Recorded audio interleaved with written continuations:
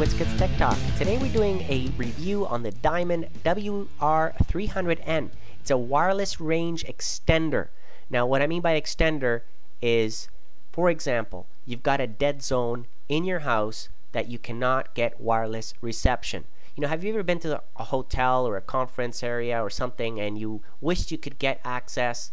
Well, this basically is a 3-in-1 device that extends the existing capacity of your router, for example, that you have to other devices in your house that has wireless capability. So laptops, iPad, iPhones, stuff like that.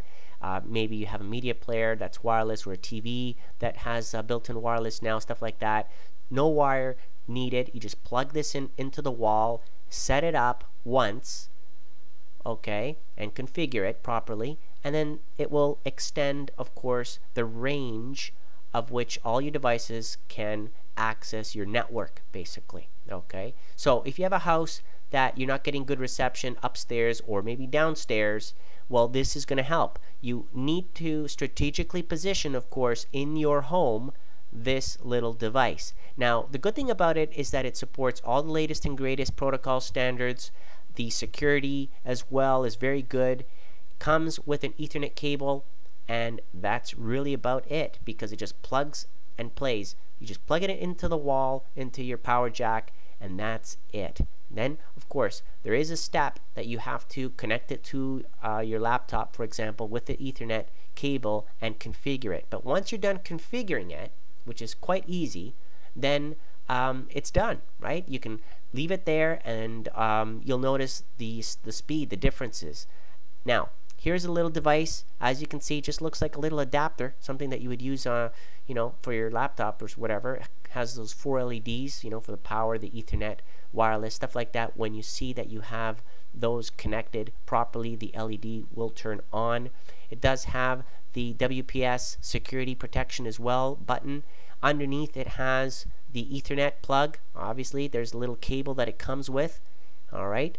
And a reset in case you need to reset everything. Now, in the box, of course, along with that, you get the cable that I just mentioned. I did find it a little bit short, though, okay, compared to other Ethernet cables. The easy start guide, okay, with step-by-step instructions, and of course the manual in PDF format in there as well.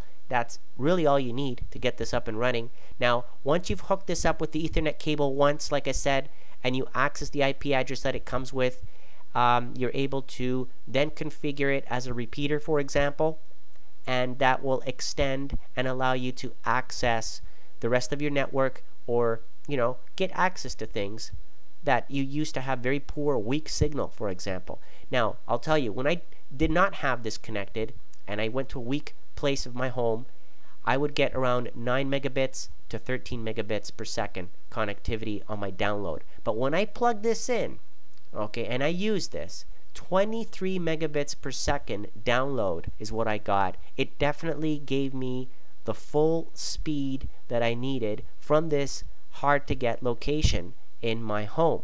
So it really did repeat, extend, and give me the capabilities, like it said, on wireless N, great download speeds, and also I had security enabled. Okay, WPA2 security, and things were running very smoothly. So no issues there. I definitely recommend this, other than that cable being short, like I mentioned earlier. But I'd like to thank Diamond Multimedia for providing it, and I hope you enjoyed this video, and thank you for watching.